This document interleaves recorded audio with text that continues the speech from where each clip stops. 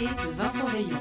Et si on parlait un peu encore du coronavirus, hier soir, on apprenait que la France et la Belgique allaient fermer leurs crèches, leurs écoles et leurs universités dès lundi. En fin de matinée, on en saura plus sur le renforcement des mesures ici en Suisse, alors qu'on va passer aujourd'hui la barre des 5000 morts dans le monde, dont plus de 1000 en Italie. La mobilisation pour lutter contre la propagation du virus est globale et partout, elle affiche le même but, protéger les personnes à risque et en particulier les aînés. Anouk Jomono, bonjour. Bonjour. Vous êtes retraité, vous vivez à Lausanne. Oui, au Faverges 12, c'est à 30 minutes à pied du Chuve. Et ça fait maintenant 2 semaines que vous êtes confiné chez vous. Oui, c'est aujourd'hui la première fois que je mets le nez dehors en 15 jours. Mais je ne crois pas que je prends trop de risques. Il n'y avait personne dans le bus. Ce matin, j'étais dans la remorque. D'accord. Et puis vous m'avez promis qu'il n'y avait eu encore aucun cas confirmé à la RSR. Et à la RTS, oui, c'est vrai. Ouais, et puis je me suis dit que ce serait bien que je témoigne. Alors, racontez-nous, comment ça va?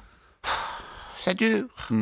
C'est dur. 15 jours sans voir personne, à part Poulenc, la petite dame du CMS. Le CMS, le Centre médico-social? Oui, qui m'aide pour mon ménage. Mais quand elle vient me voir, elle met des gants, un masque et puis une charlotte. Et puis elle me dit de garder mes distances. Oui, ça, c'est pour votre bien, vous savez, madame. Mais oui, je sais bien. Oui. Alors, c'est pas comme si avant c'était la cohue, hein. Chez vous? Je précise, Chez oui, vous, mais donc, ouais. chez moi, oui. Mais au moins, je pouvais sortir, je pouvais aller tous les jours au T-Room pour lire les avis mortuaires avec Madame Morel. C'était sympa. Et puis, par exemple, je me suis rendu compte cette semaine qu'il y a eu 4 jours de suite où j'ai pas du tout parlé. Quand j'ai répondu à un démarcheur téléphonique hier, j'ai été surprise par le son de ma propre voix. Vous vous ennuyez, madame? Mais oui, bien sûr que je m'ennuie. Mais paraît que l'ennui, c'est moins mortel que ce virus. On verra. Oui, puis il faut dire que le fait que ma télévision, qui fait également radio, soit tombée en panne la semaine passée, ça n'arrange rien. Voilà. Et vous êtes inquiète?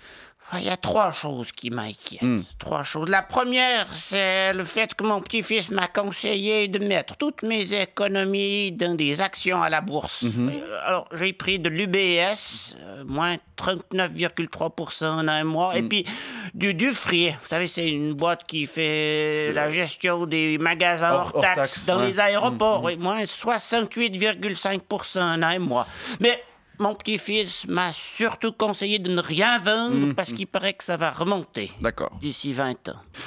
Oui, c'est une crise passagère, quoi. Oui. La deuxième chose qui m'inquiète, c'est pour mes commissions. Oui, mon petit-fils m'a acheté un iPad. Oui. Vous savez, c'est comme un livre, Oui, il n'y a pas de feuille. Il y a une seule page. Oui, c'est pour aller sur l'Internet. Alors hier, j'ai réussi à aller sur le shop.ch. J'ai fait une commande, mais ils pourront pas me livrer avant mercredi prochain. Et oui, bien sûr. Alors en attendant, ma foi, je mangerai des knäckebrot avec de la margarine et puis du Cenovès. C'est vrai que les sites de commerce en ligne sont submergés de commandes et oui, c'est parfaitement juste. Et la troisième chose qui vous inquiète, madame? C'est les jeunes. Ouais. Et je dis pas ça parce que je suis une vieille conne.